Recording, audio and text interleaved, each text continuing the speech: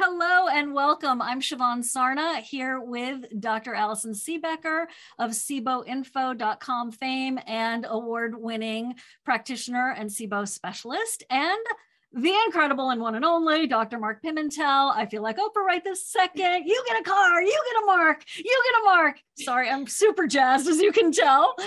Dr. Pimentel, who is head of the Pimentel Labs, the mass program, Cedars-Sinai. He is the one, no pressure, Mark, who I believe who deserves Nobel Peace Prizes, Pulitzer Prizes, you name it. I think he's going to be the one who cures us of this condition, small intestine bacterial overgrowth, IMO. I don't care what you call it, just call me and let me know how it's going. So Dr. Pimentel, you're coming to us live right now from LA. Tell us about your background. What are we looking at? Oh, this is the new mass program behind us. All the new fancy sciencey looking stuff. If you look way back there, that square window is where the lab is. We have about 8,000 square feet with all the sequencing equipment and everybody. And I sort of told people to sort of shy away, but they'll walk around back there. So just let them do their great work. Do their thing. We're sending good vibes. By the way, did I introduce myself? Hi, I'm Shivan Sarna, founder of SIBO SOS and author of Healing SIBO. And it's such a pleasure to have everyone join us. I did stream it last minute into our Facebook group, SIBO SOS community, because we overflowed the Zoom cutoff of 3,000 registrants. And the whole point is to get the word out. So share this with your family and friends, your fellow gut sufferers. And I do want to adjust one expectation. We have been barraged with questions. And today it's really about listening to Dr. Pimentel. So I'm not going to be taking live questions. I beg you not to hate me, but this is a rare opportunity to hear from the doctor himself. So I'm going to let you take it away, Dr. Pimentel, and Dr. Seebecker and I will hide ourselves on camera, and as will Clarissa behind the scenes. If anyone has any tech problems, please reach out in chat. That is exclusively for that. We will not be monitoring the chat or the Q&A for anything else. If we have any naughty people here, which I doubt, be nice or be gone. So here we go. Thanks, Dr. Pimentel, for being here. Oh, thank you so much, and happy Valentine's Day, everybody. I was asked to sort of give an update, but also some of these slides I used repeatedly because some things don't change, some things change. But there are a lot of new slides because in 2022 already, there's some really fascinating information. But I'll try to put context or color around each slide so that you can understand why SIBO is the way it is. And we call it the new SIBO because SIBO continues to change and new things are being added. And not to forget IMO, intestinal methanogen overgrowth. For those of you who tune into a SIBO cast and don't know what SIBO is, it's small intestinal bacterial overgrowth, but I assume you all know. So I always show this slide because I think this is now pretty grounded. What we think is happening is that food poisoning on the far left, acute gastroenteritis here, any of these four organisms can be the start, the trigger. You were fine until, boom, you had food poisoning. And for some of you, the listeners, one of the challenges we have is that, oh, I don't remember food poisoning. Well, yeah, you may not, because 10 years ago, it could have been 2 days of diarrhea with E. coli after eating at some restaurant, but it wasn't so memorable. But then that's what triggered the whole thing. So you don't always have to remember the food poisoning for it to be the cause. But the sicker you are with food poisoning, the more likely you are to develop IBS. And then you follow this pattern of this toxin causes autoimmunity to the nerves of your gut, leading to the gut not working well, and then you get bacterial overgrowth. And what I've got under here is all the proof that I'm going to show you during this presentation of how this all happens and how IBS becomes an antibiotic-sensitive disease and how SIBO develops. But I won't just talk about IBS and SIBO. I will broaden it a bit. But what is small intestinal bacterial overgrowth? I wish when I prepared this one slide, the way it stands currently, a number of years ago, SIBO is not exactly SIBO as it was in 2017 or even 2016, but we'll get into that. But essentially, the large intestine contains a tremendous amount of bacteria per gram weight of stool. In fact, half of the material in the colon is actually bacteria. But what I'm saying now is in a little bit different context. Even though there's so much bacteria in the colon, the bacteria is only on the outside of the stool. Are you seeing, or is it rubbing or touching the surface of the colon and interacting with you? So even though there's a tremendous amount of bacteria, it isn't really affecting you so much. The small intestine contains a lot lower amount concentration of bacteria, but it's spread over 15 feet of bowel that if you laid it out flat and stretched out the villi, those little hairs that absorb food, it's the area of a tennis court. So imagine if you increase the bacteria to on the area of a tennis court. It's like spreading a thin layer of peanut butter over a tennis court. That's a lot of peanut butter. But the small intestine shouldn't contain more than 1,000 bacteria per gram or per milliliter of material, whereas the stool, of course, contains a tremendous amount. But before we get into sort of this IBS connection, because this is a lot of the thrust of our work, SIBO occurs in an instance in which the small bowel does not clean itself or clear itself properly. So anything that causes the small intestine not to move, not to drain, not to flow fast, because the way the gut works is food, you eat it, sits in the stomach for about 2 hours, then it's gone. Sits in the small intestine for about 5 or 6 hours max, then it's gone, and it's in the colon for 24 hours or longer. So obviously more time, more bacteria, because you have more time for the bacteria to grow. So we call the small intestine a relatively fast flowing organ. Plus it has a lot of fluid, so it kind of washes through. So you shouldn't have too much bacteria there. Of course, scar tissue adhesions. If you're taking narcotics, which paralyze in part the small intestine, you can get overgrowth, diabetes, especially if you've had it for a long time, and many other things. But when we talk about SIBO, we often equate it to IBS because that's really the big chunk of the pie. Irritable bowel syndrome affects 1 billion people worldwide, and I'll talk about what proportion of IBS could be SIBO as there's more and more data accumulating. But what we think based on culture, and I'll show you that data in a moment, is that 60% of IBS could be SIBO based on culture. Now, compare that to H. pylori and ulcer disease. H. pylori is an important bacteria that we now know causes ulcers.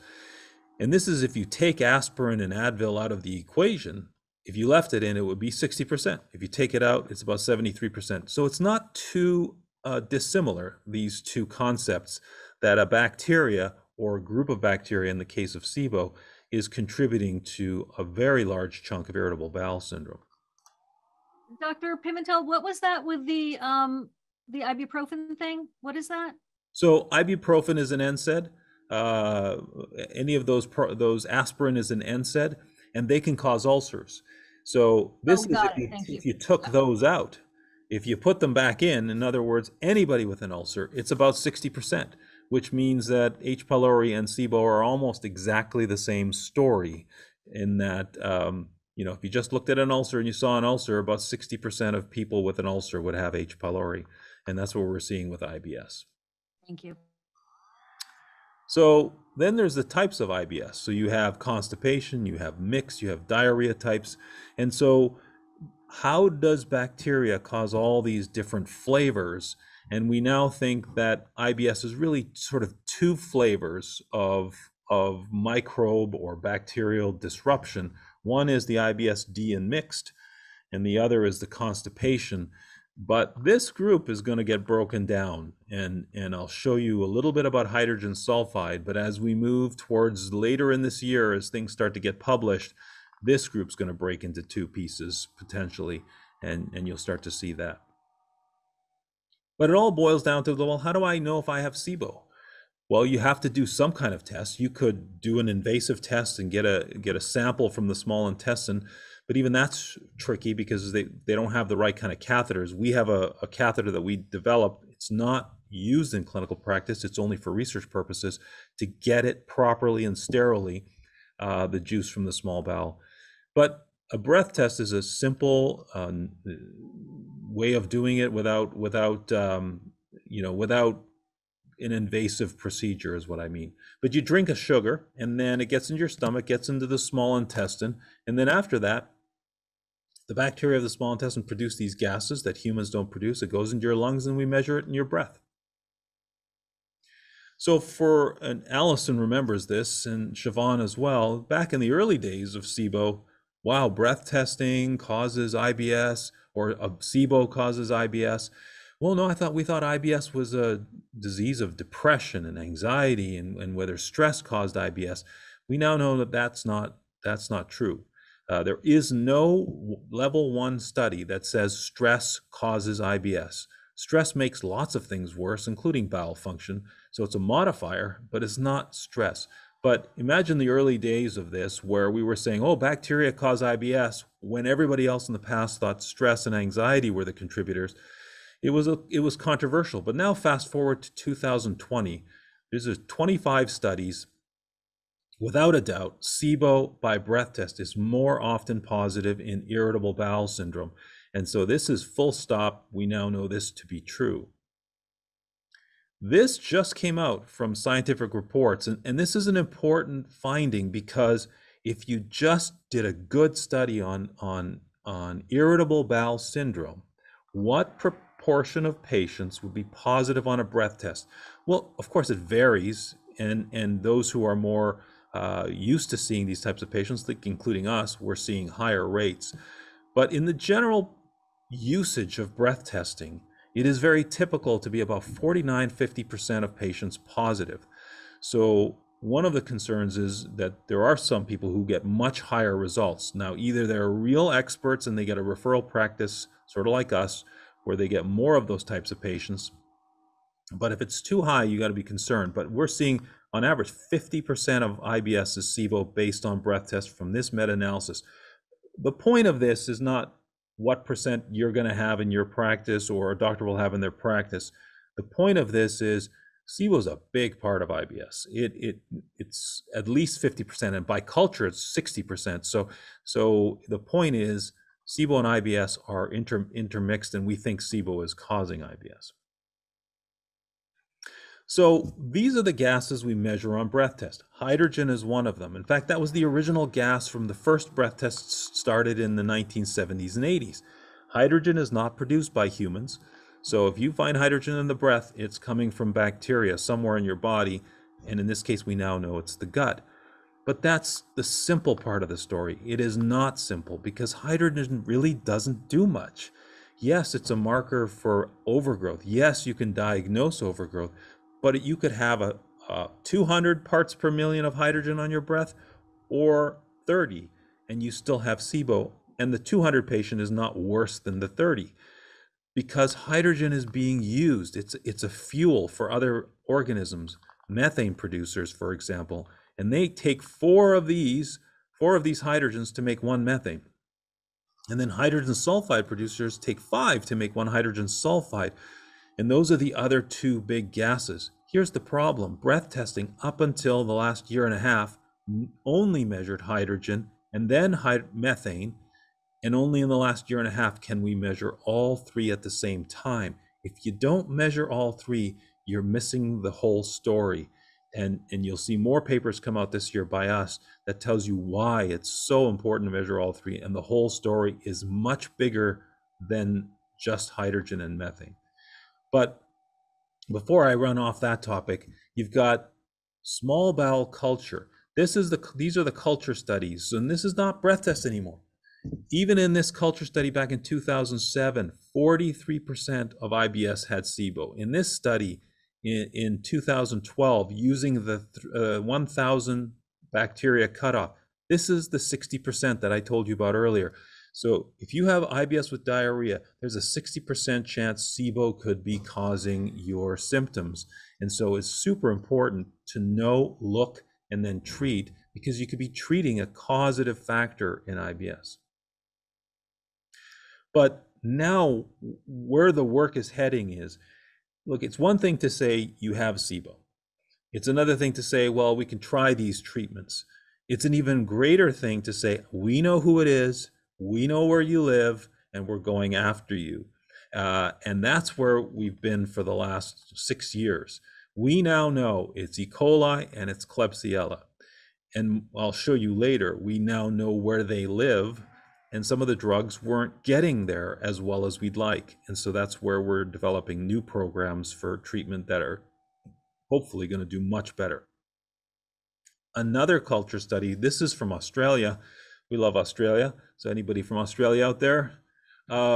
This shows, again, this is functional GI disorders. So that's what FGID stands for. But the majority of those patients were IBS, some were dyspepsia patients. It doesn't matter. Both groups have higher bacteria in their small intestine. The argument I'm trying to make is the evidence is pretty overwhelming at this point that SIBO and IBS are intertwined, whether you look at breath test, whether you look at culture, and I'll show you in a minute the most sophisticated deep sequencing of the small intestine. Same thing, same result. So now we get into that sophisticated stuff. This is the Reimagine study. What we hoped to do, and are seeing that the fruits of our labor starting now, is that the Reimagine study was where we should be looking for the microbiome, we think, is the small intestine. It's that peanut butter spread across a tennis court. That's the surface area of the small intestine. That's the absorbing surface of the gut. Imagine what the bacteria can do to you if they're wrong there. And so we're looking at various diseases, obesity, of course, SIBO, various other conditions, even autoimmune diseases. And stay tuned for some of those. Interesting results are already emerging from our lab, and you'll start to hear that in the medical press soon. But back to focusing on SIBO, the Reimagine study helped us even further define SIBO. This is a SIBO patient. This is a patient with cultures showing SIBO of the small bowel. It's not just breath test. And this is a non-SIBO patient. And right away, you see this orange bar is much bigger here than here. That's proteobacteria, which when you boil it down is Klebsiella, and this gray bar, E. coli.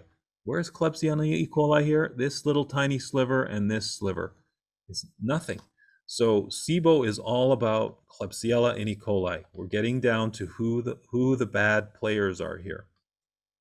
I know this is a complicated slide, but the evidence for all of this needs to be built, because critics have come along and says, well, yeah, okay, so breath testing, but breath testing is not that great.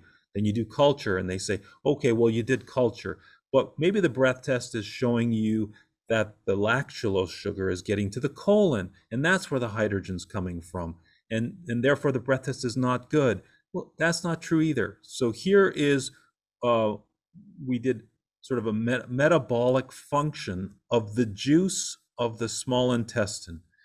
And what we see is that the breath test correlates, that's hydrogen on the breath test, correlates with all the mechanisms and enzymes that bacteria have to produce hydrogen in the small intestine.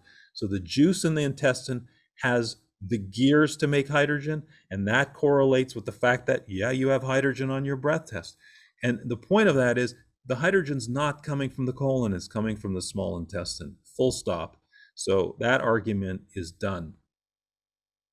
But there's a couple of sort of very complicated, but not really, sort of elegant diagrams. This is what your microbiome network looks like in the small intestine. So think of it like Los Angeles. You have a city, you have plumbers, doctors, lawyers, sanitation workers, you name it, in harmony, in the right amount of each, so that everybody makes enough to live and it's a harmonious situation.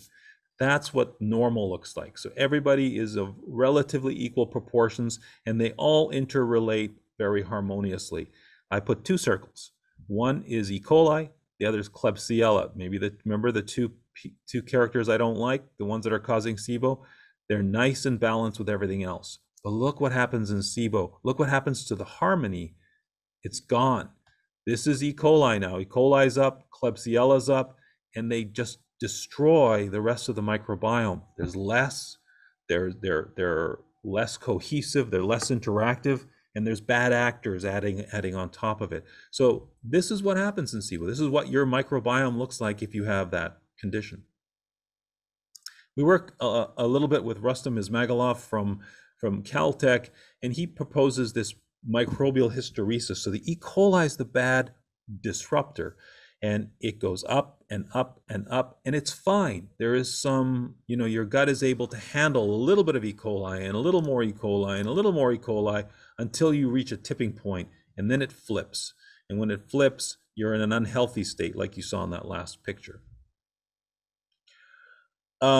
Little complicated slide, but the point I'm trying to make here is that somebody said, well, you keep saying that adhesions cause SIBO, but I can't find a paper. This paper literally just came out in 2021. They created sort of an adhesion model in an animal, but there's 2 points to make here. If you have adhesions in an animal, you get SIBO. Okay, that settles it. That it's true. But the second thing is, when they got SIBO, again, it's E. coli, Escherichia coli. That's the genus that's going up. And it's similar to what we're seeing in IBS. Okay, so now let's talk a little bit about this methane thing, or intestinal methanogen overgrowth. Now people say, well, why did you break SIBO into SIBO and IMO? Because methanogens are not bacteria. So the B in SIBO, bacteria, doesn't fit. Secondly, methanogens live in the colon and the small intestine, and they can be elevated in the colon in an abnormal way, causing symptoms. So the small intestine part of SIBO also doesn't fit. So we had to create a new term called intestinal methanogen overgrowth, and that's where we stand. So things are going to change on this slide a lot, because we've learned things in the last few weeks that change this slide, but as of now I can't, because we haven't published it yet, but you'll hear about it in probably the next 2 to 3 months. Because the actor that's producing hydrogen for methanogens, I thought it was E. coli. Yes, E. coli produces hydrogen, but in this situation, it's not this one. That's all I can tell you for now, and you'll have to wait to hear more. But we figured out who the characters are that are feeding this M. smithii. M. smithii is the methane producer. It is an archaea. It's not bacteria, and it produces methane. And when the more methane you have, the more constipated and bloated you become. And so this is really important. So this is a meta-analysis of methane and constipation, and clearly methane causes constipation by breath test. Now, I wanted to put this in sort of like a summary of sort of what we've talked about so far, but you have to think about it in a different way. Think about it in the year 1999, when we were first publishing our papers on this, way back then, when IBS was thought of as a psychological condition. And even up until the last few years, there was still some, well, could it be SIBO? And now we've got one of the world experts in IBS publishing a paper just last year saying, yep, a subset of patients with diarrhea predominant IBS have small intestinal bacterial overgrowth. Yes, methanogens, these bugs that produce methane, are associated with constipation and can be treated with antibiotics. And yes, antibiotics can be effective, and they talk about diets and other things, including rifaximin. So things have changed dramatically in 20 years, but it took a lot of work. But the new kid on the block, so this is now going past all of this, is hydrogen sulfide. Now, one of the characters for producing hydrogen sulfide we now know is Fusobacterium, and Varium is one of the species. But there are others, like Desulfovibrio and others, which are beyond the purpose of this talk. But when they use hydrogen to produce hydrogen sulfide, we now know that's the reason you have diarrhea, urgency, and pain, not the hydrogen. It's this. So if you don't see this, you don't know everything about the patient's breath test.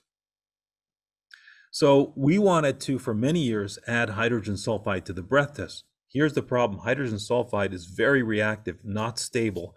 And so you have to keep it in a container that is rated for holding hydrogen sulfide, hydrogen, and methane for periods of time so that you can send it to a lab and have it measured. And so that had to be worked on, and we've solved that problem. Hydrogen sulfide also needs special sensors, but not just a special sensor for hydrogen sulfide. You have to have hydrogen sulfide, hydrogen, and methane all in the same instrument measuring the gases simultaneously without cross-reading other gases.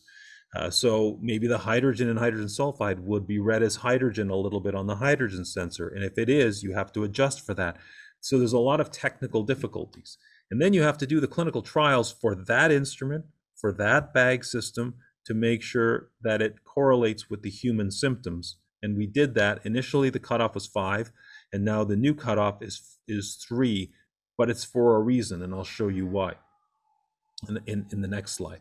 But looking at the test compared to old tests, the new test is exactly the same as the old test for hydrogen and methane, maybe a bit more specific because the new sensors in the new test are within 0.1 parts per million, and in the old tests, it's plus or minus 2, so the error is 2 parts per million. That can be important if you're hovering around 19, 20 being the cutoff, because if you're 19, maybe it's really 21. If it's 21, maybe it's really 19, and that's the difference between a positive and a negative test. So having a more accurate, more precise measurement can be important. So the first look at these data was that, okay, let's take like real diarrhea patients, like flat out diarrhea. And sure enough, anything over 5, really, this was the diarrhea group. But we've since looked at a group of IBS-D patients, and they're down here because they're not as severe diarrhea, and more than 3 is the good cutoff for them. So 3 is the new cutoff. But this is a hard figure to sort of understand, but the point of this figure is, with methane, the more methane you have, the more constipation you have. With hydrogen sulfide, the more hydrogen sulfide you have, the more diarrhea you have. And so, whereas with hydrogen, it doesn't matter. High hydrogen, low hydrogen, it just is there or not. So that's why these two gases are like the thermometers of your symptoms, whereas hydrogen is just the fuel for these other 2 thermometers. It's just important to have all 3 gases. Cool study. We presented this last year. This basically proves that this bug, Fusobacterium varium, we put it into the rats. The rats here produce more hydrogen sulfide, and because they produce more hydrogen sulfide, they got more diarrhea, and when the bug cleared out, the diarrhea went away. That's it. Simple as that. This bug, hydrogen sulfide, means diarrhea. So how do we treat SIBO? And this is really important, is we got to transition from all this great science to, well, how do we make it better? Well, this was a study looking at rifaximin. Rifaximin was conceived on the notion that IBS was a microbiome disease. We didn't have as much of the details we do now that have been filled in, but rifaximin has been the best drug ever for irritable bowel syndrome with diarrhea, in terms of you take it for only 2 weeks and you can get months of benefit. And that's what we saw. This is just the initial studies showing everything got better. Everything to the right of this line means statistical significance. So it didn't matter what you looked at, pretty much the patients were better, and it lasted for up to 3 months. But since then, we did another study in terms of rifaximin showing that, okay, so if you took rifaximin and you had no idea, 44% of people would respond to rifaximin using a very difficult FDA endpoint. But look what happens if you add the breath test. If your breath test is negative before you take rifaximin, you still can respond, a quarter of people, but much less. But if the breath test was positive, 56% of people respond, a lot higher, and 76% of people are responders if that breath test was positive and rifaximin made it negative. So it speaks to the importance of the breath test. It speaks to the importance of identifying SIBO and being able to know who's responding, because if that breath test doesn't become negative, that patient won't respond, and that's the point. Now, methane is a different animal. It's not a bacteria. It's an archaea, and an archaea are ancient organisms. We didn't design antibiotics for archaea. It happens that some of these antibiotics do have some effect, but you need more than one antibiotic to get it done. In this study, these are constipated patients, and of course they're constipated because they have methane, and we gave them neomycin. This is an antibiotic with placebo. Not so great. Still, almost 60% of people still had, sorry, this is the constipation score, still a pretty high score for constipation. but the score is much lower if they got the neomycin plus rifaximin, and that's what we do traditionally with IMO, intestinal methanogen overgrowth. Hot off the press, people wanted to know, well, how long do you have to take these antibiotics for the methane to go down? The methane starts to go down by about day 6, but it really is 9-10 days before it really goes down to that less than 10 mark. And so we generally recommend 14 days because you need the full 14 for methane to go down. The other thing in this paper that just came out is we really show that even though we weren't necessarily in the North American consensus agreeing with 10 part per million, 10 really is the widest spread. The constipation score is much higher if you have 10 parts per million, and less so if it's 5 parts per million. So it's important to 10 part per million probably is a better cutoff for identifying methane or relevant methane. Hydrogen sulfide is the new kid. So we don't have a lot of randomized controlled trials or treatment data yet. But what we do know from as early as 1998, if you take Pepto-Bismol is the sort of the marketing name for bismuth, with your antibiotic, you can really reduce hydrogen sulfide. And that's what we're doing in clinic, but we're waiting for some clinical trials that are coming right now on some new products that are really hopeful for treating all of the above, actually, but especially hydrogen sulfide. So in the last segment, I'm going to spend just a few minutes switching gears and saying, okay, you have SIBO, you have IBS, but how the heck did this start? Why do I have this? Is it my genetics? Is it, something I did? What's going on? And we now know, this is a Mayo Clinic study from 2017. They'll probably do another study coming up, but this is 45 clinical trials in this study. 1 in 9 people who got food poisoning now have IBS. So we now know food poisoning causes IBS, full stop. And that's what we've been working on for now about 15, 16 years with our animal models, because what we eventually want to do is not to treat SIBO with antibiotics. That's the short-term game because we want to help people get better now. But the long-term game is, why is this happening? What's the driver? And can we cure IBS and SIBO by getting to the root? And that's really what our focus is on in the lab also.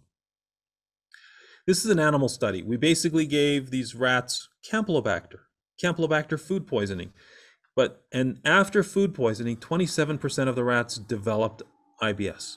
A lot more than humans. Humans were 1 in 9. This is 1 in 4, but we gave them a good amount of Campylobacter, a large amount. So we're pushing the limits, and we're getting 27%. But the point is, food poisoning causes SIBO, which we know is associated with IBS. Not just that, if the rats got the Campylobacter, which is C positive, and got SIBO, those rats also had altered bowel function. So they got IBS-like symptoms. They also had a little bit of elevated white blood cells, lymphocytes, in the rectum when we did biopsies. That is also what's seen in humans. Why am I showing you all this really hardcore data? Because the animal studies and animal models we now have are identical to what happens in humans who develop what we call post-infectious IBS, and they develop SIBO. And so that's putting the two things together. I'm fast forwarding probably 20 studies, but it all comes down to this toxin, cytolethal distending toxin B, CDTB. Campylobacter has it, E. coli has it, Salmonella has it, and Shigella has it. It's the only toxin they have in common. We then took that toxin, purified it, and gave it like a vaccine to rats. So all the rats saw were this toxin. They didn't get food poisoning. They just got the toxin. But guess what? The rats got SIBO. I'll show you. First of all, they developed antibodies to this toxin. That's expected because we're injecting the toxin. But they developed antibodies to themselves. Vinculin, which is a protein in their nerves of their gut. So getting this toxin meant that they got antibodies to themselves. That's called an autoimmune disease. So this toxin causes an autoimmune disease to the gut nerves. Focus on this side. This bar is down here, this bar is up here.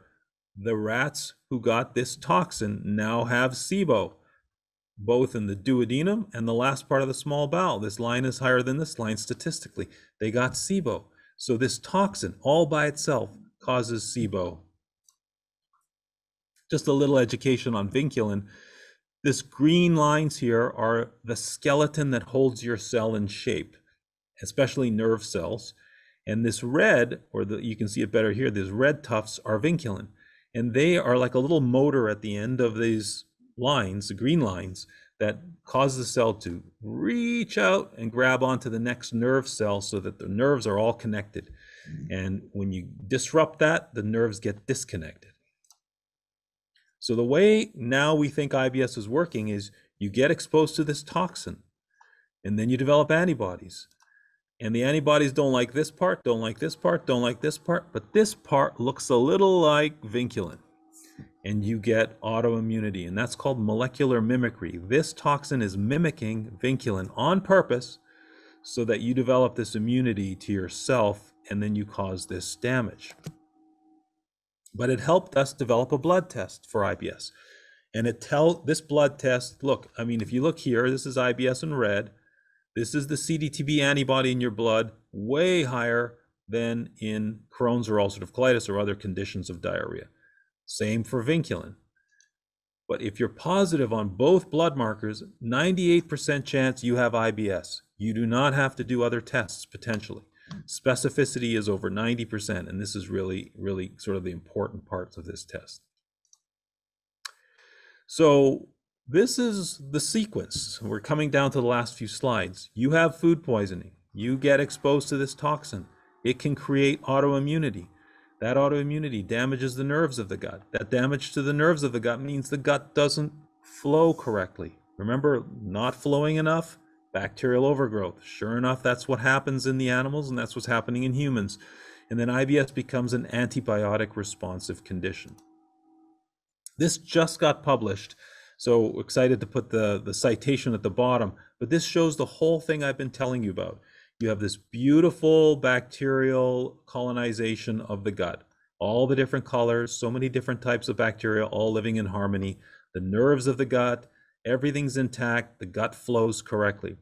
Then this invader, Campylobacter in this case, produces this, comes in, causes food poisoning. It produces a toxin that you get exposed to, and then you produce antibodies to this toxin here. And you can see the antibodies to CDTB go up first, and it takes about 3 months for this antivinculin to start. When the antivinculin starts, you start to get a breakdown in some of the nerves, and then you get poor flow, and then you get a buildup of these blue guys, which are the E. coli and Klebsiella.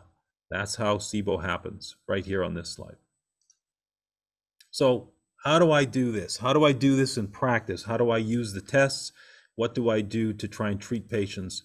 So based on all this evidence, so if you have a patient with chronic diarrhea, I'm not saying IBS here, I'm saying chronic diarrhea, I want to know, chances are they have IBS because that's the highest likelihood, but let's figure it out more precisely. If you have anti-CDTB and antivinculin positive, you have IBS. I'll do the 3-gas breath test also. So if you're positive, more than 90% specificity, this is irritable bowel syndrome. Well, you say, well, maybe I just do the gas breath test because the gas breath test tells me how to treat.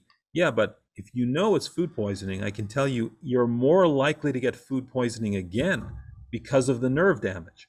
So I want my patients to know, because when they travel, they take more precautions. They're aware of what caused everything for them.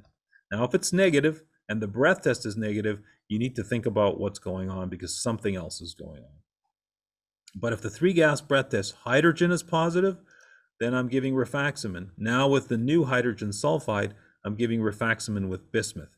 We're waiting for some really interesting double-blind studies to be available for public scrutiny that will show some really interesting results with hydrogen sulfide. But for now, this is what we're doing.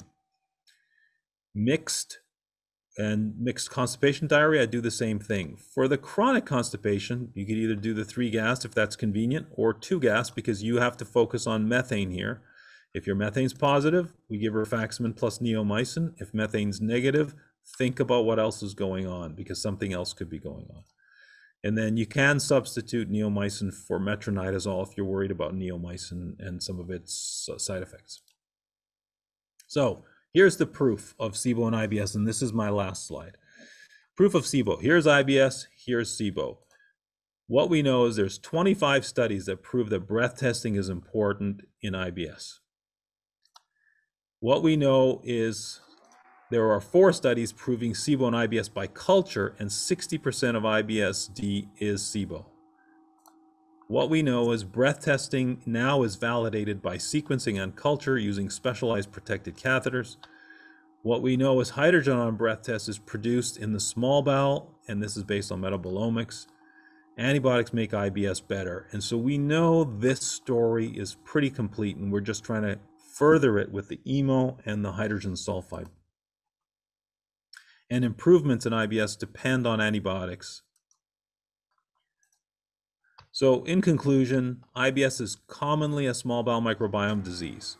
SIBO is an important contributor to IBS. These are the bugs, these are the bad actors that really cause a disruption in your bowel, E. coli and Klebsiella. Methane is associated with constipation, that's now clear. Hydrogen sulfide is becoming clearer and clearer by the day as the missing link in diarrhea that we couldn't figure out before. Reducing methane makes constipation better. We need better treatments. So now that we understand the microbiome better and where these bugs live, we are already doing better, and you'll hear more about that in the coming months. And then autoimmunity is super important to all of this. So, you know, the CDTB and the vinculin and the antibodies to these are helping us unravel the true root cause. Now, treatments for these antibodies are being looked at right now, and we're trying to figure that out, because that will be the true cure, but that's going to take a little bit more time. So I'll stop there and open it up for any questions. Thank you very much.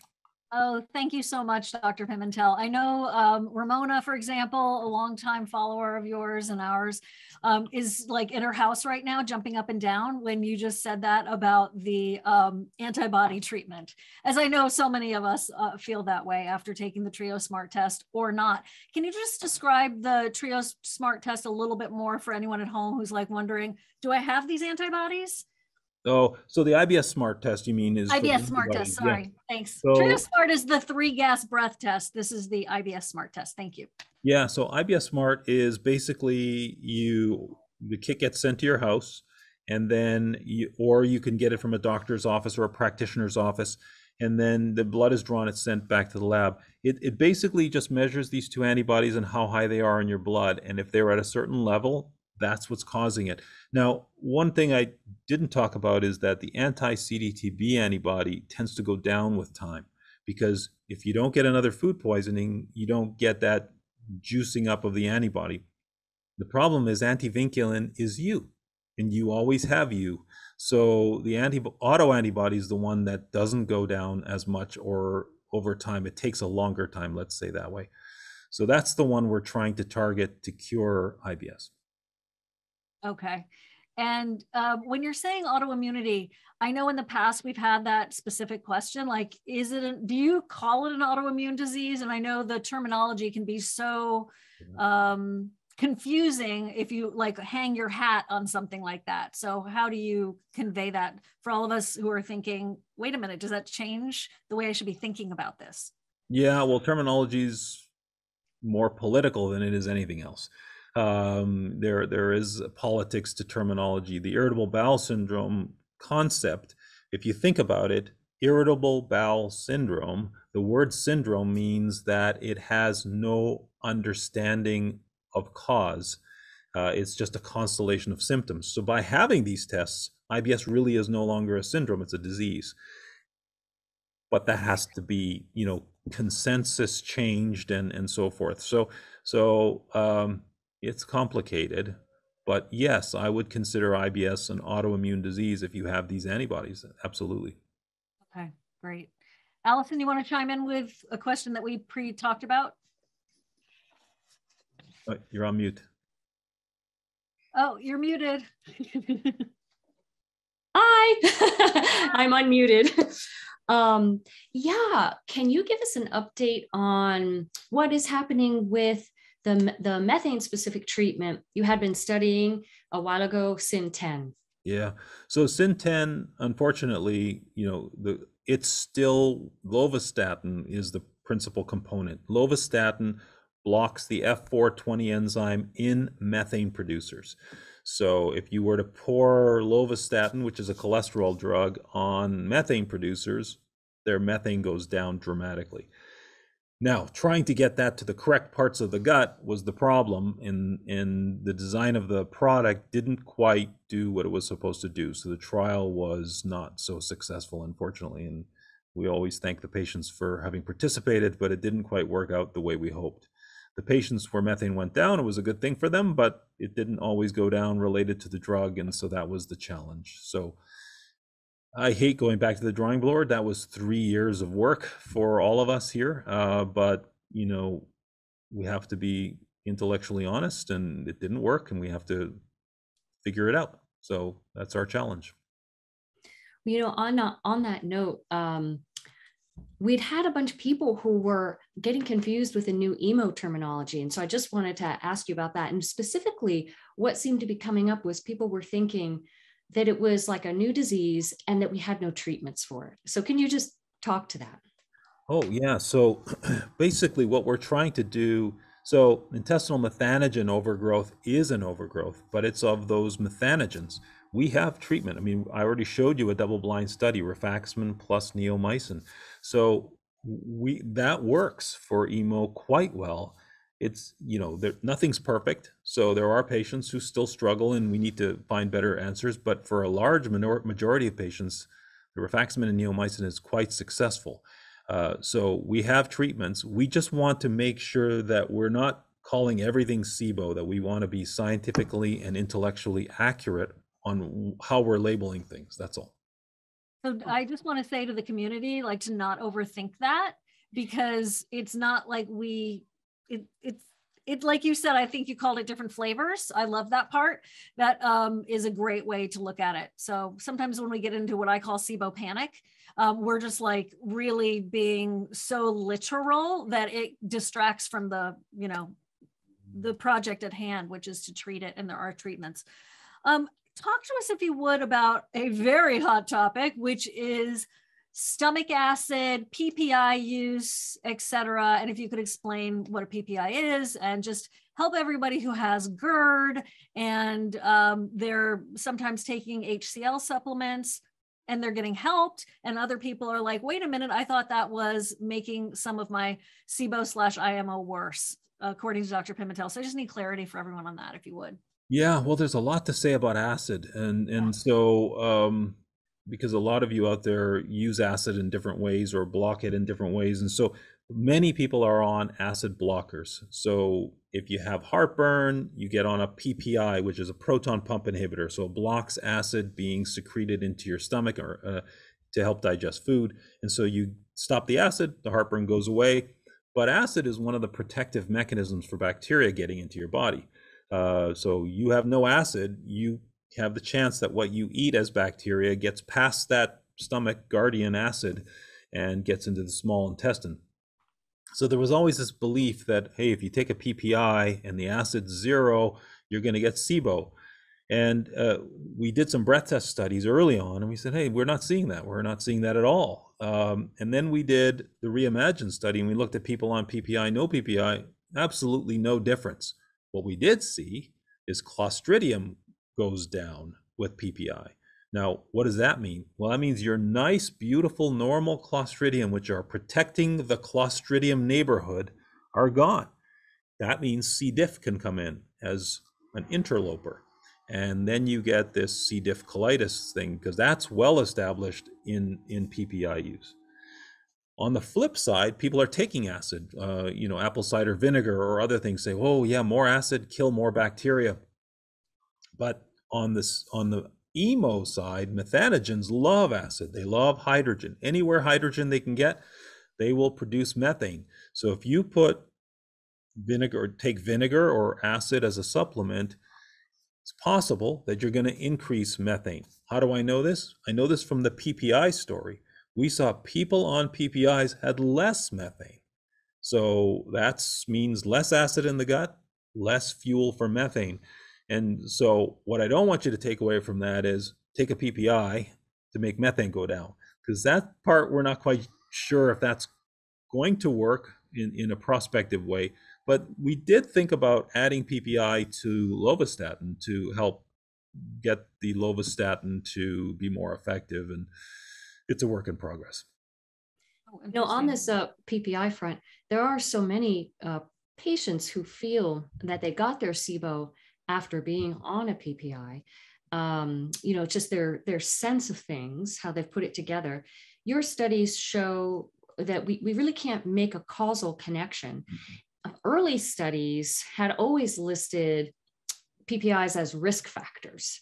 So I don't know, what do you have to say, especially to the people who feel that they got it from PPIs?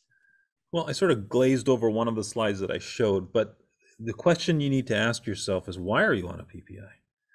So you obviously have a digestive disorder in order to need a PPI.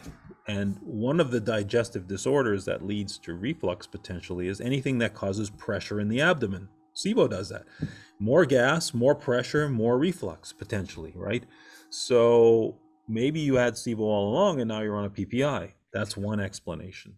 The other explanation is dyspepsia, we now know, is a post-infectious disorder too, and is caused by SIBO. I showed you that with the Australian study that it included IBS and dyspepsia patients, and the treatment for dyspepsia is PPI, or commonly used. So it could be that we're mixing things up and not focusing on, well, why did you have a digestive issue to begin with that you needed the PPI? And maybe it was SIBO all along, and maybe that all came from food poisoning also. So maybe I'm being confusing, but I'm hopefully not at all. Okay. So wait, tell us what dyspepsia is for somebody who does not know. Dyspepsia is you feel sort of that raw sensation in your stomach, or you feel heartburn. That's another sort of symptom of dyspepsia. So can we just talk about hydrogen in general then? Not a lot, but occasionally I see people saying, like, I did my treatment, I did my breath test after the treatment to see how it went, and there's more gas now. Like, what the heck? Did you see this a lot? And how do you interpret that? I know Dr. Seebecker and Dr. Steven Sandberg-Lewis have a name for it. Like, what do you call it, Allison? Pissed off bacteria syndrome, or pissed off methanogen syndrome, if it happens with that name. It was just very early on, we saw this and we gave it a fun name. Yeah, sometimes you just gotta laugh. Yeah. No, we see that. Okay, so we see that with methane, for example. You got a methane producer, and methane's eating 4 hydrogens to make 1 methane. You get rid of methane, all of a sudden the hydrogen goes up because the wolves eating the rabbits are no longer there, so the rabbits are going up, and you're seeing all the hydrogen. The same thing with hydrogen sulfide. You get rid of the hydrogen sulfide, you didn't know it was there because you didn't have hydrogen sulfide 3 years ago. And then all of a sudden the hydrogen goes up after antibiotics. I've had patients say, oh, doc, my diarrhea is so much better, but we did a breath test and the hydrogen's higher than it was before. Well, that was hydrogen sulfide, because now that we have hydrogen sulfide, we're seeing that happening in real time. So it all speaks to, you got to do all 3 gases, because otherwise you don't understand what you're seeing. And then when you see the hydrogen sulfide go down, the hydrogen go up, you go, oh yeah, Mrs. Jones, this is what's happening. Now you can see it on the breath test. So the right information helps you make the right explanation. That's sort of what. On that note, can I jump in? Because you're just talking about the 3 gases and the hydrogen sulfide.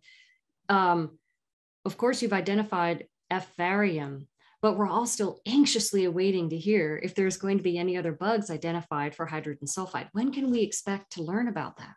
Yeah, so the good news about methane is there's only 2 characters that are of any importance to methane, and of those 2, 90% it's M. smithii. Super simple story. Not simple, it wasn't simple to find, but now that it's out there, it's simple. Hydrogen sulfide, there's probably 10 or 20 organisms that can produce hydrogen sulfide. It doesn't mean that all of them are involved. For example, many bugs produce hydrogen, but we now know the hydrogen characters that are causing trouble are E. coli and Klebsiella.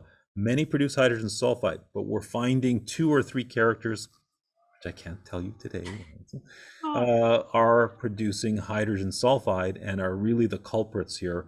But you'll know soon. It's all coming up. Some publications to be expected. Yes, already done, submitted. So. Oh, fantastic. And when you were talking about hydrogen earlier in your presentation, the E. coli and the Klebsiella, you were talking about trying to find treatments, drugs, trying to get the drugs to the right location to handle the E. coli and the Klebsiella. Can you talk about that a little bit? Well, I can't give you a lot of details because that's also coming out later this year. But what I can tell you is that we now know E. coli is hiding, and it hides from the antibiotics, and in particular rifaximin. So we think by getting to them, we get them down. One of the interesting things, and this is something that we're looking into how we can sort of present this, what we see after rifaximin is we don't, you would expect, oh, you took an antibiotic and your microbiome's all going down, including E. coli. It's exactly the opposite. What we see is that the rifaximin kills the E. coli and Klebsiella, and then after the rifaximin is done, you see this beautiful growth of everything that was supposed to be there. And so that beautiful diagram comes back. And so by getting rid of the bullies, the school is healthier. That just makes me think of the article you put out in the fall, which was fascinating, about disruptor taxa. And really, that's what you're describing here, is that they just disrupt everything. Yeah, get rid of them, and everything just bounces back to a nice, healthy environment. Get rid of global warming, and the coral reefs will grow back again. Sorry, I got political. No, it's fine. Feel free. Feel free. That's so exciting. And it's just, this is a message of hope. This is a message of resilience. And that is what, we're so happy to be able to share. And we salute you, Dr. Pimentel, for all of your hard work and your whole team. So please send our love and our best. I'm not wrapping it up. I'm just saying that, this is exciting times. It's so exciting. I'm just over the moon. And also, I think we need to remind ourselves of how incredible our bodies are, right? Yeah, it's absolutely amazing. And the 22 people working back there now. God bless them. There's 22 people. That's a lot of people, and so things go faster. So I'm really excited about our new space and the new people. And we got many PhDs who are super smart and making me look smart, and that's what they're just fantastic. They're really, really brilliant people back there. On a note about that, if somebody wanted to make a nonprofit donation, is that set up for the MASS program for this? If you just go to my Twitter, there's a I'm not doing this program for that purpose, but you brought it up. He didn't know I was going to ask him that. Yeah, we do have a link on my Twitter at Mark Pimentel MD, but no pressure to do anything like that. That is Shivan Sarna saying, go afterwards and donate if you can, please, even if it's $1, imagine. So that's just me. I didn't talk to Dr. Pimentel about that beforehand, but it's so near and dear, and it takes a village. So I was thinking about the 22 people and we could have this incredible domino effect of support. We have an amazing group of small and larger donors that are just making an enormous difference, and that enables this. So we're always grateful for all the help we get. So thanks for the pitch. I have more questions. Yes, we have more questions. By the way, hold on, Allison. If anybody feels like, oh my gosh, you have to leave or something, don't worry. We will be sending the recording out. We will be sending a professional searchable transcript out. And also, every single time that Dr. Pimentel has come on and spoken with me, Dr. Seebecker, we have it all in one spot, and we're going to be sending you that link too for free. So you can just watch over time how things have changed. It's very, very exciting. I'd start with this one first though. Dr. Seebecker, go ahead. Well, Mark, you had so many fascinating studies come out in recent times. And one of them, I think also from the fall, I'm not sure when, was about methane and heart rate, which was so fascinating that it can shown to decrease heart rate. And you discussed in there that it can have action. Basically, methane can have action on the parasympathetic nervous system and might be affecting the vagus nerve. And the vagus nerve is something so many of our audience are very interested in, because they're thinking about its connection with the migrating motor complex. And, if this connection is there, and, if the vagus is inhibited and that's leading to inhibited MMC, might that mean we really need to get rid of, or normalize, not get rid of, normalize the methane gas levels to have a positive effect on the vagus nerve? I don't know. Just tell us anything from your study. Yeah, so we always knew methane was doing some provocative things. And of course, we know methane slows the gut down. That's what's doing it. The more methane you have, the more it affects what we call the smooth muscle of the gut. Smooth muscle is the automatic muscle, because you don't have to focus on digestion. It's happening for you. But the more methane you have, the more impaired that is. But I'm going to try and compare methane to anesthesia gases. So when you get put to sleep for an operation, they often use isoflurane, enflurane, and they used to use halothane. Well, methane, halothane, enflurane, you can tell there's a pattern. They're called hydrocarbons. Hydrocarbons have effects on the smooth muscle of the gut. So when you go under for your gallbladder surgery, your blood pressure changes, your heart rate changes. So we said, well, maybe methane's associated with that. But guess what? You also fall asleep, right? That's what you do when you go under. Well, methane, we think, is also responsible for part of the brain fog that patients get when they have SIBO, especially those with methane. We see more brain fog there. So it's a hydrocarbon. It gets everywhere, and it can have effects, but it slows the heart rate down. That's very clear from that paper, which was really, really interesting. We sort of had a little spin-off of that. We saw actually patients with pacemakers had more methane than patients who didn't. Didn't put it in the paper because it was a small subset, but it's just very interesting. And can you comment any more on the relationship with the vagus nerve? Yeah, so hard to test the vagus nerve. There are specific tests. What we did see is that if you did a pancreatic polypeptide test, it was more often abnormal. Pancreatic polypeptide test, this is really gross, people. So the way you do it is pancreatic polypeptide is a peptide or a protein that's released by the pancreas when you're ready to eat.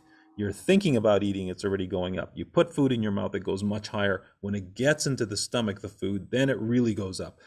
But the way we do the test is we measure in the blood the pancreatic polypeptide level, just fasting, and then after you take food, chew it and spit it out. You don't eat it, you don't swallow it. And that wasn't going up in patients as well with patients with methane. So there's a number of things we're seeing with methane that suggests it's vagus. So potentially, it's almost like you can get methanogen overgrowth because the MMC isn't working very well. But then once you have it, you're really screwed, because then it's potentially limiting the movement more.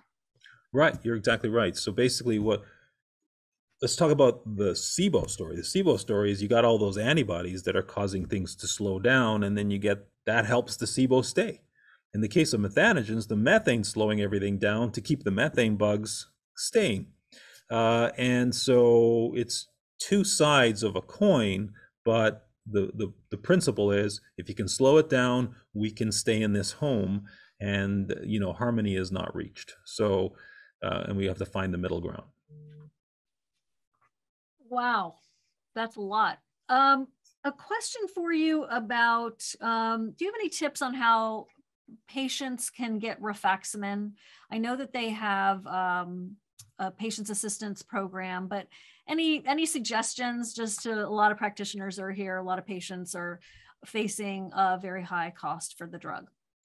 Well, look, what I've tried to show today is that IBS-D is SIBO and SIBO is IBS-D in a lot of overlapping senses. So therefore, it's okay to say it's IBS-D, and it's approved for IBS-D. So that's the best way to get. If you call it SIBO, back in the day, before it got approved, the your insurance companies were saying, well, we want to make sure it's SIBO before we give you rifaximin, even though it wasn't approved for SIBO. Now that it's approved for IBS, they say, well, SIBO is not IBS, so it's flipped. But it is IBS, so call it IBS because it is IBS. So I think that's the confusion, is that you want to stick with what it's approved for by the FDA, which is IBS. And so in a sense, it's like you have ulcer disease, but it's caused by H. pylori, but it's still ulcer disease. So just call it ulcer disease. That's what it is. And then you're more likely to get it approved by your insurance. So even if you have IBS-D, it's okay to call it IBS-C if your insurance, is that like a suggestion you could make to your doctor? Yeah, well, C is trickier. So you're not lying and being deceptive when it comes to IBS-D and the SIBO relationship, because they're one and the same. Thank you. When it comes to IBS-C, it gets a little trickier with insurance companies if the insurance company is being stubborn and saying, look, it's only approved for a D, why are you taking this, that kind of thing. But, what we often do is we send the insurance company the double-blind study and say, look, there's evidence that it works. And usually that does it, especially if the doctor's office is receptive to that and willing to go the extra mile. Right. Yep, thank you.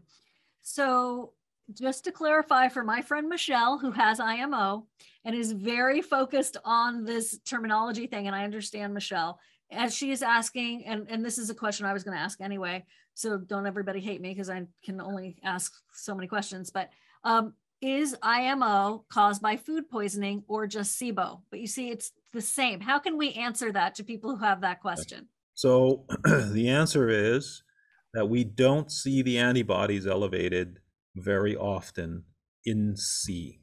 So connecting food poisoning to constipation, that line is not straight.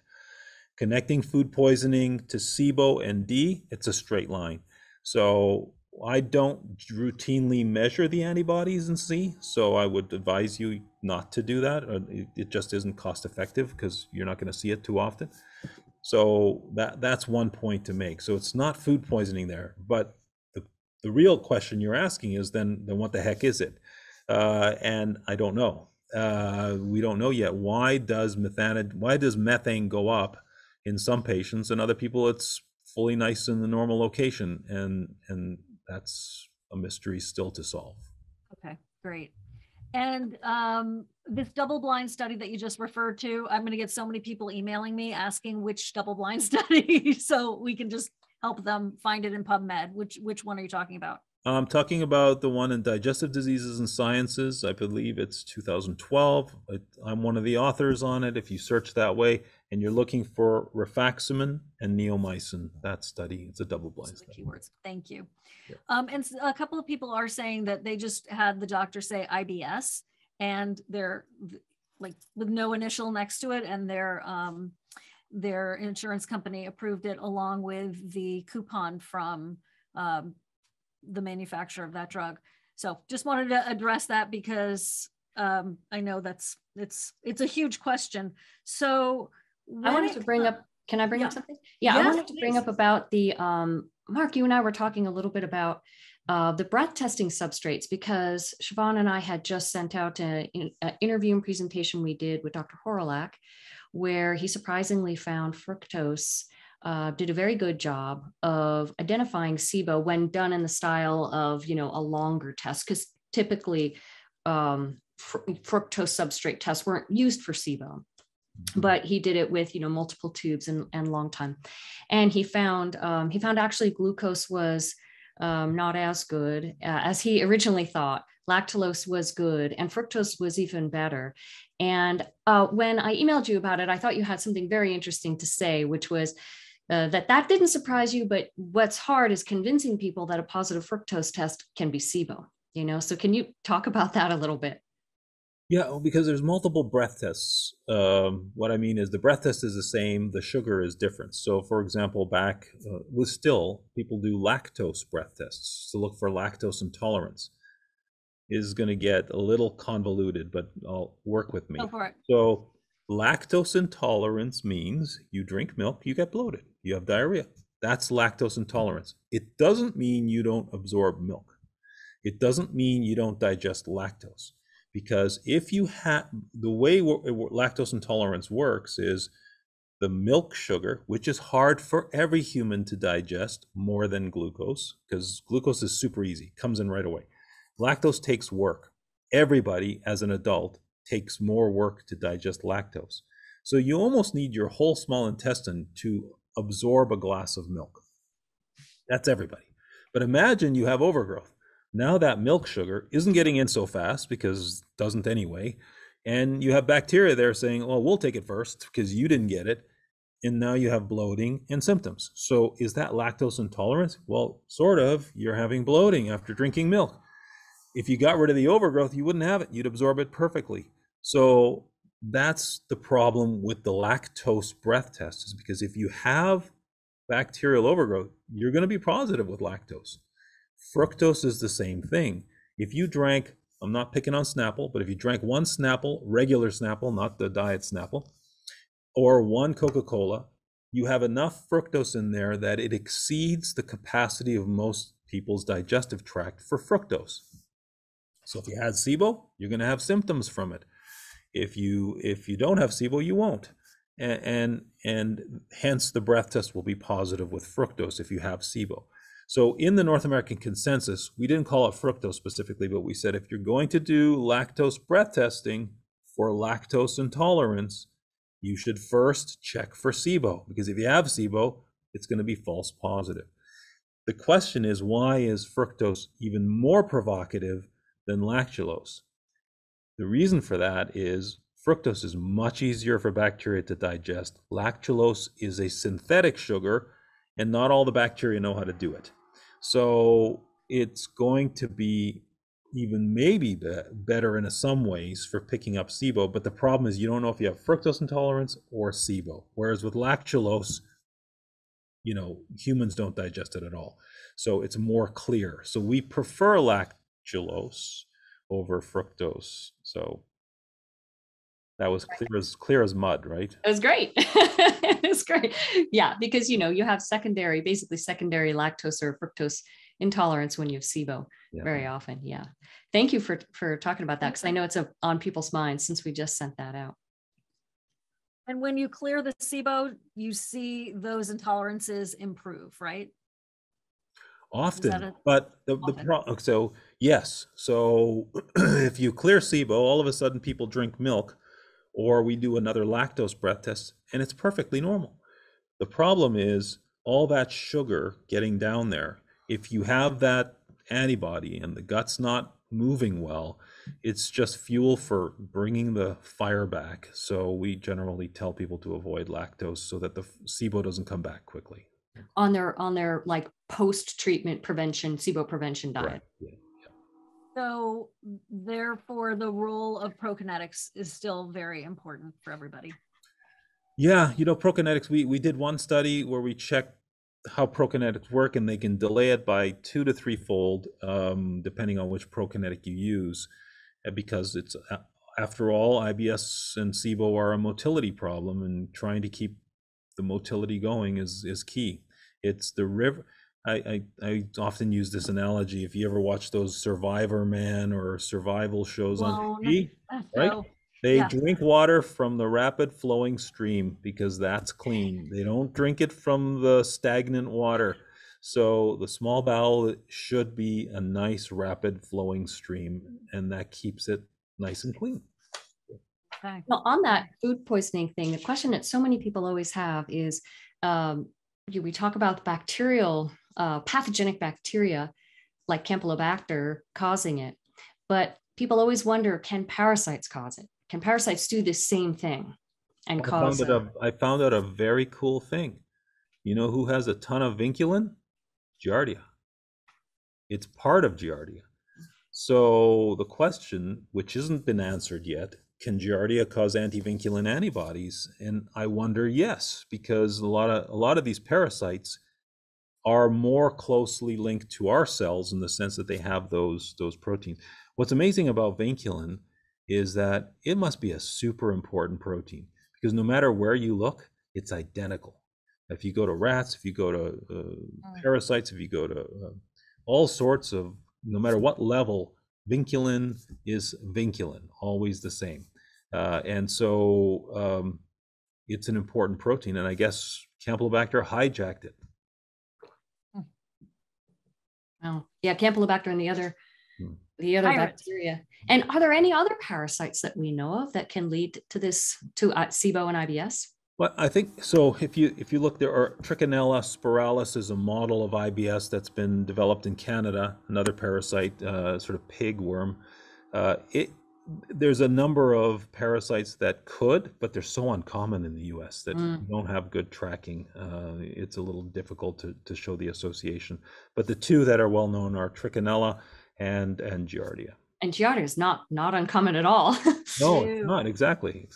And what about viral? I mean, we know that food poisoning and, well, acute gastroenteritis is so common from viruses, and that's the other thing people always wonder about.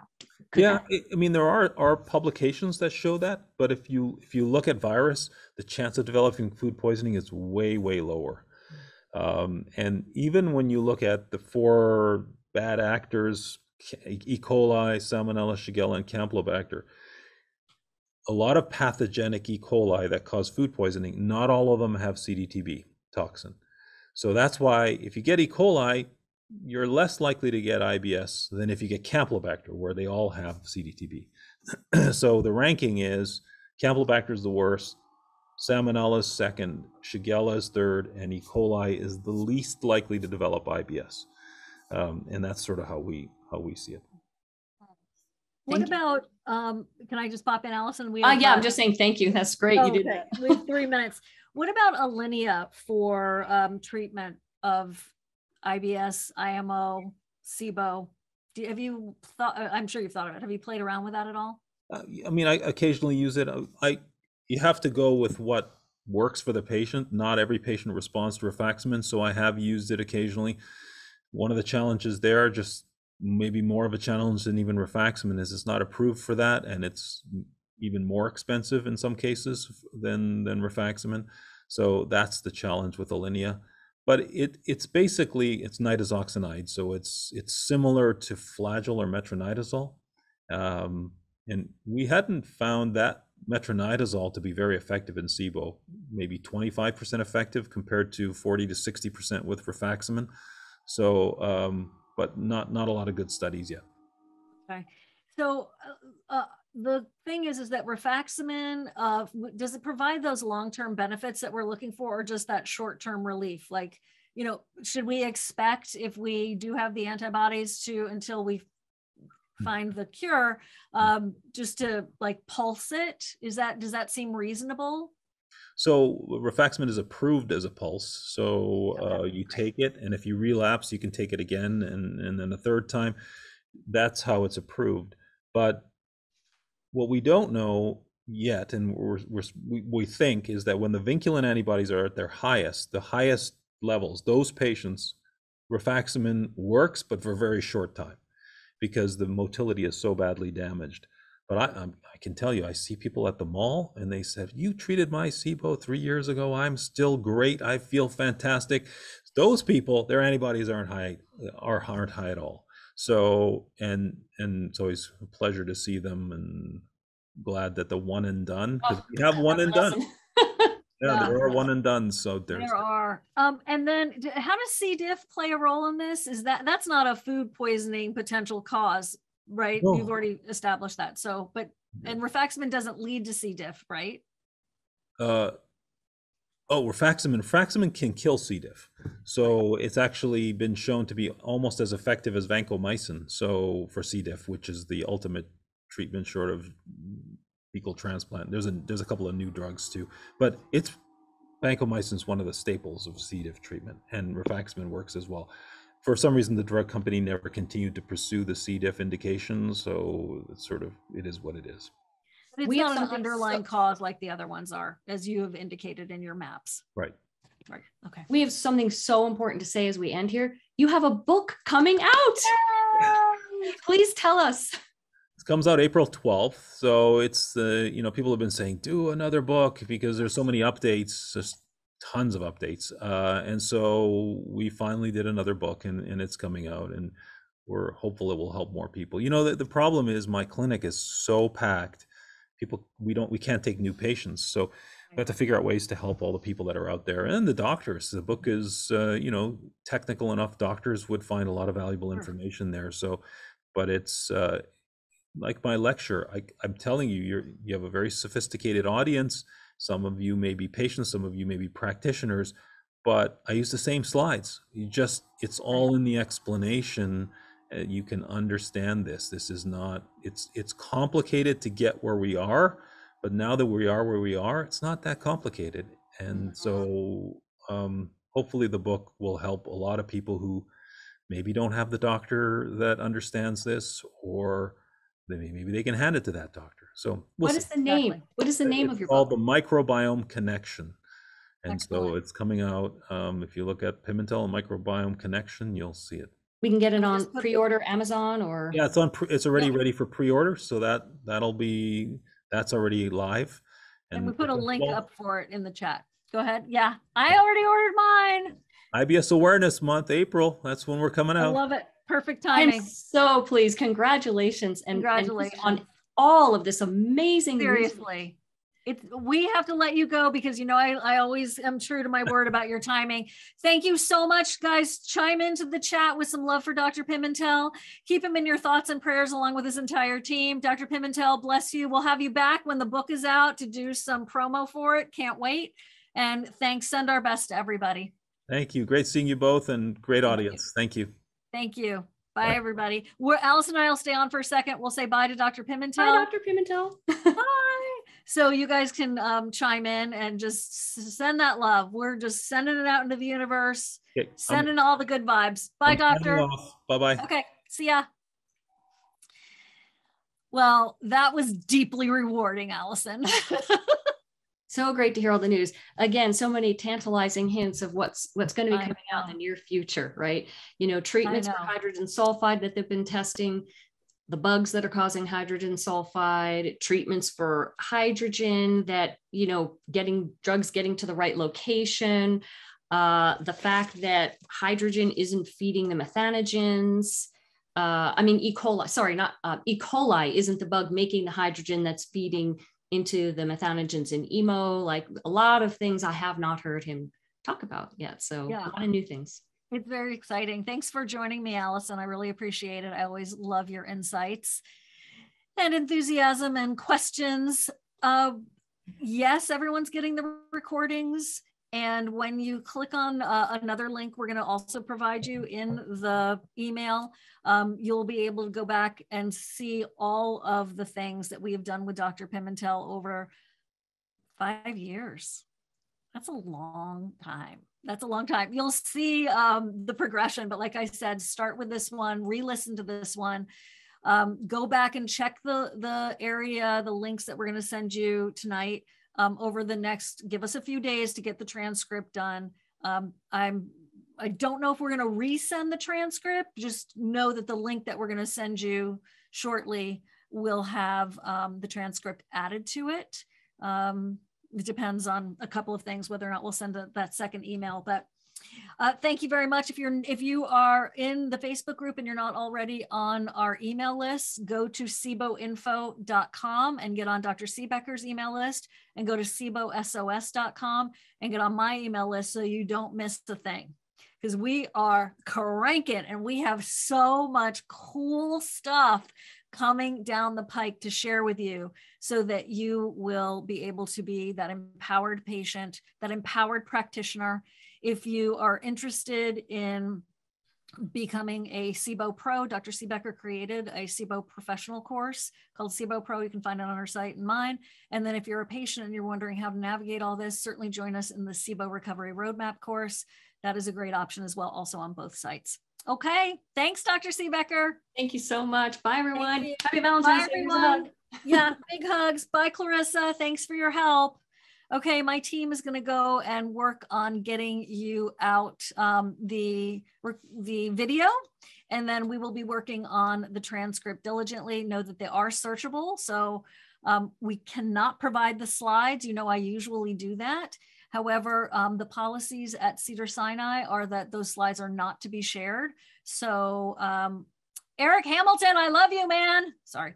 So I just want to address that expectation right now. You know, I also love to do Q&A. So I, you know, usually just crank through those, but today it was really about hearing the rest of the story from Dr. Pimentel. So bless you all. Thank you so much. And fun. Don't forget, you can get my book too, Healing SIBO. By the way, you don't make a lot of money in books, so it's not like I'm like getting rich and going to Hawaii off the book. That's not the point. That isn't why I wrote it. But a lot of the foundation and the protocols are in the book. It's like $20 on Amazon. And so this could hold you over until Dr. Pimentel's book comes out. It's called Healing SIBO. All right. I'm going to wrap it up. Thank you. Okay. Bye, everyone. Thanks so much. I'm going to wrap this so that my team can be released to work on getting the information to you via email. Will you be able to see the slides in the replay? You'll be able to see the slides in the replay, just like we're not downloading them. And because we just don't have access to them because they're his proprietary work, which we understand. Okay, peace. Thanks, everyone.